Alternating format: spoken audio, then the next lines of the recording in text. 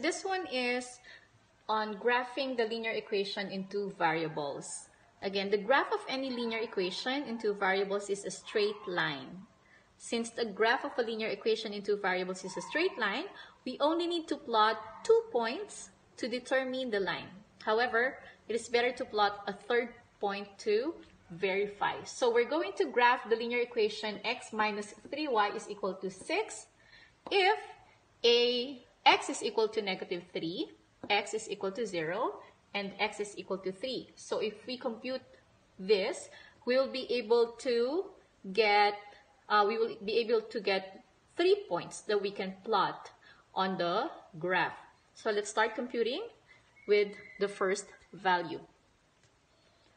You have x minus 3y is equal to 6. We will replace x with negative 3. So that will be negative 3 minus negative 3y is equal to 6. Negative 3 minus 3y is equal to 6. This is constant. We need to move it to the other side. So we will be left with negative 3y is equal to 6. If this is negative and you put it on the other side, it will become positive.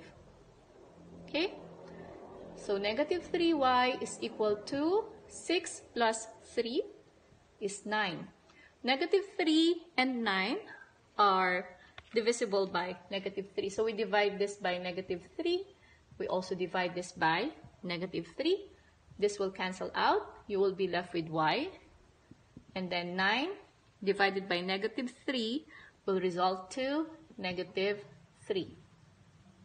So if x is negative 3, your y is negative 3. So we're done with the first one. Let's substitute 0 for x. So you have x minus 3y is equal to 6. X will be 0 minus 3y is equal to 6. Negative 3y is equal to 6. We divide it by negative 3, so we can get the value of y. This will cancel out, so you will be left with y. 6 divided by negative 3 is negative 2. So if x is 0, y is equal to negative 2. Now, for the last one, what if x is equal to 3? X minus 3y is equal to 6. We will substitute 3 for this one. So 3 minus 3y is equal to 6. We move this to the other side. So negative 3y is equal to 6. Positive, it will become negative here. And then negative 3y is equal to 6 minus 3 is 3.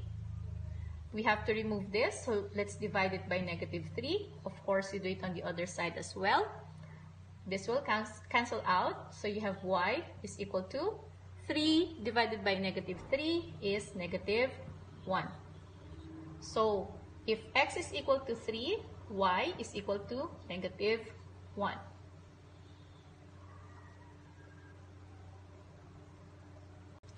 With the computation that we had earlier, that means that we can have 3 sets of ordered pair. So you have negative 3 and negative 3. This one is 0 and negative 2. And then this one is 3 and negative 1.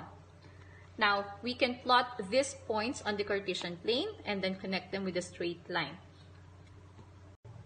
Alright, so with this Cartesian plane, let's plot negative 3 and negative 3. So that's 3 units to the left, 1, 2, 3, and 3 units going down, 1, 2, 3. So this is your first point. Now you have 0 and negative 2. So your x is 0. Your y is negative 2, 1, 2. So this is your second point. And then you have 3 and negative 1. So you go 3 units to the right, 1, 2, 3, and then 1 unit going down. So this is your third point. And then we connect this with a straight line. as straight as it can get. And this is the graph of our linear equation. X minus 3y is equal to 6.